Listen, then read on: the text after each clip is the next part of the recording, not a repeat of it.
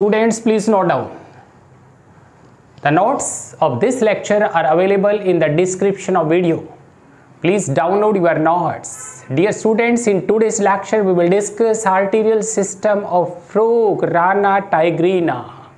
Another important topic for BSc second year 4th semester students. Arterial system of frog, the class amphibia, the Rana Tigrina. In this arterial system, the heart pumps the blood to different body parts.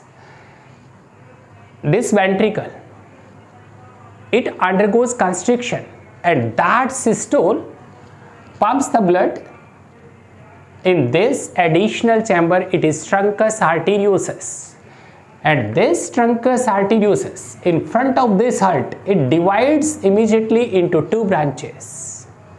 Each branch further divides into three branches, and these are three main arcs. One is carotid arc, second one is systemic arc, and third one is pulmocutaneous arc. Dear students, note down, in this arterial system, the ventricle that undergoes constriction, and its systole that pumps the blood into this additional chamber, it is truncus arteriosus, and this truncus arteriosus, it bifurcates into two branches just in front of heart, and each branch further divides into three arcs. One is carotid arc, second one is systemic arc, and this third one is pulmocutaneous arc. First, A, that is carotid arc. This carotid arc, it carries blood to head region, and it gives two branches. One is external carotid and another is internal carotid arteries. This internal carotid artery further give rise three main branches. One is cerebral artery, it carries blood to brain region. Second one is palatine artery, it gives palate or buccal cavity. And this third one is ophthalmic artery, it carries blood to eyes.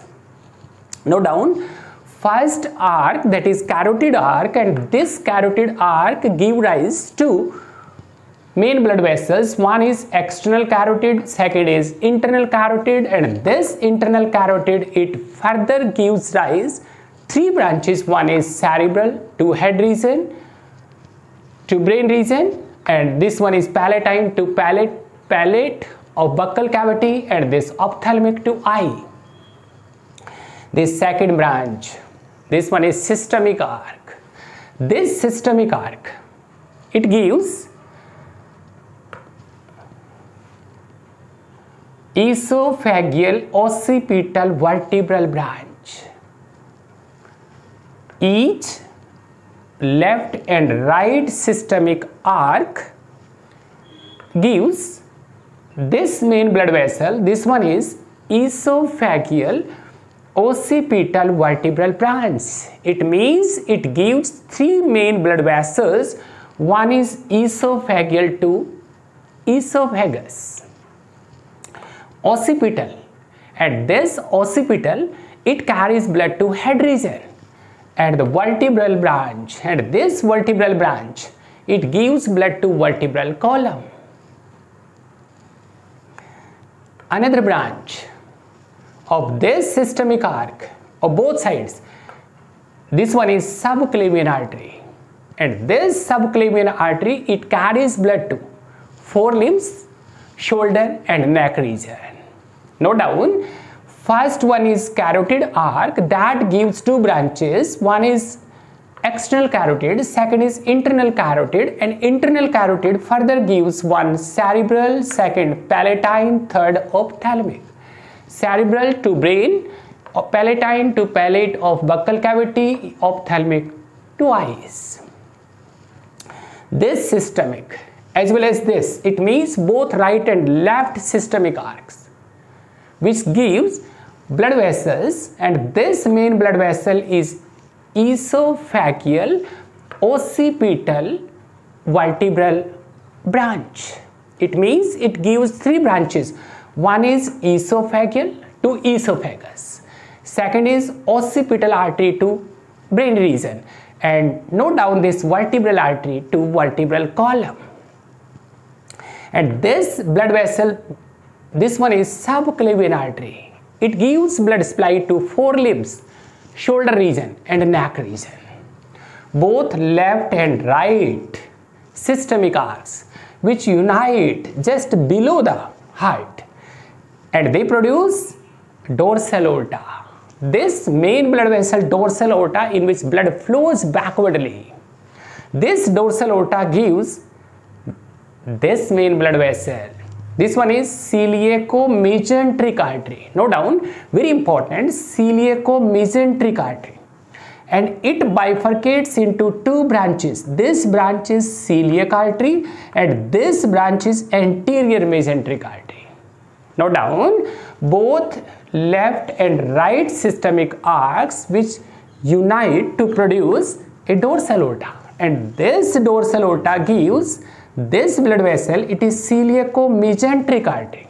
And this celiaco-mesenteric gives two branches. One is celiac artery, second is anterior mesenteric artery. This celiac artery, it gives blood vessel to liver through hepatic artery, and it also supplies blood to stomach through gastric arteries. Note down, this anterior mesenteric artery, it supplies blood to pancreas through pancreatic artery. It also gives blood vessel to duodenum through duodenal artery. And note down, this anterior mesenteric blood vessel also gives blood to small intestine, lower parts of small intestine, ileum, through intestinal artery, as well as it gives blood vessel to spleen, the blood bank of body, through a splenic artery. Then this dorsal aorta gives one pair of genital arteries to gonads, either testes or ovaries. In intestinal region, this dorsal aorta gives 5 or 6 pairs of renal arteries to kidneys. In lower parts of body, this main dorsal aorta, it gives this main blood vessel. This one is posterior mesenteric artery. Note down, this posterior mesenteric artery, it carries blood to large intestine, rectal region, through the rectal artery. Then dorsal aorta gives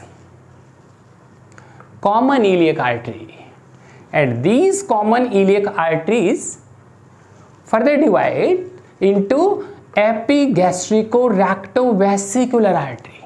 Note down, this epigastrico-rectovesicular artery, it means this main blood vessel divides into 1, 2, 3 branches.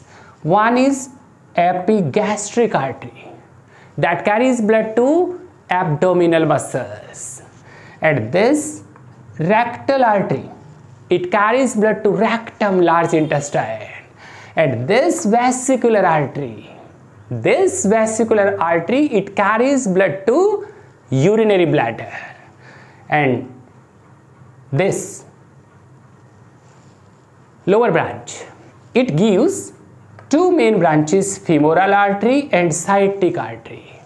This femoral artery, it carries blood to femur, thigh region, and this sciatic artery, it carries blood to lower parts of hind limbs like shank, foot. This is all about arterial system of Rana Tigrina. Very important topic for all BSc second year 4th semester students. This is final exam topic. In this system, this pumping organ, heart, it pumps the blood to body through this additional chamber which is truncus arteriosus. That truncus arteriosus bifurcates, and each branch gives 3 main arcs. One is carotid to head region, systemic to all body parts, and this third arc is, this one is pulmocutaneous arc. Pulmocutaneous arc, very clear from this name.